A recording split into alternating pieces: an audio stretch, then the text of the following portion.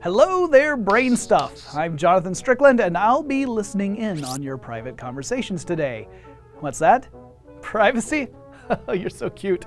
But I'll tell you what, how about I teach you how to listen in too? Without getting into all the legality, history, or ethics of it, let's take a look at how wiretapping works. Now, there's many ways to tap into a phone call. I'd be remiss if I didn't at least acknowledge that a multi-million-dollar market exists where governments pay phone companies to patch them in and record your calls, or that it's also possible to hack into satellites that transmit phone signals. But since we've only got limited time, let's talk about what's called the roving bug method of wiretapping a mobile call. The FBI and other intelligence agencies have made use of this technique by remotely activating a handset's microphone so they can eavesdrop on any conversation nearby, sometimes whether your phone is powered on or not. All it requires is a bit of software downloaded to the device that modifies the interface displaying when a call is in progress. This spyware then places a call to the eavesdropper, activating the microphone without the owner ever even knowing. The only practical way to avoid this is to routinely peel the battery out of your phone, or you could buy a continuing supply of cheap prepaid burner phones. Haven't you seen The Wire? Oh, but you want to know how to tap a phone the old-fashioned way by bugging a landline.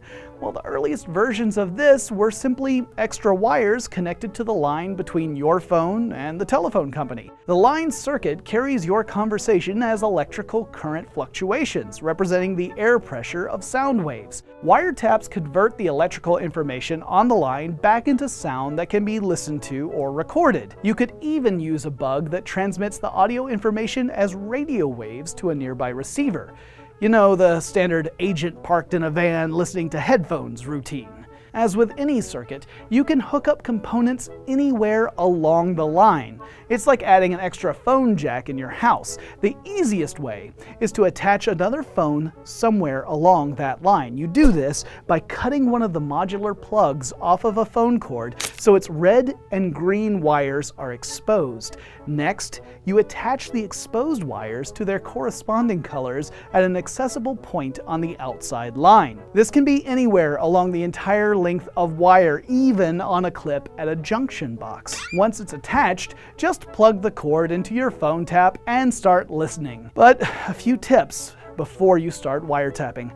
First of all, it's, you know, illegal. Second, disable the tap's microphone so the subject won't hear you breathing on the other end. And so you don't have to wait around for someone to pick up the phone, you can use a voice-activated recorder for dictation to capture when they start talking. When the line goes dead, it'll just turn itself off.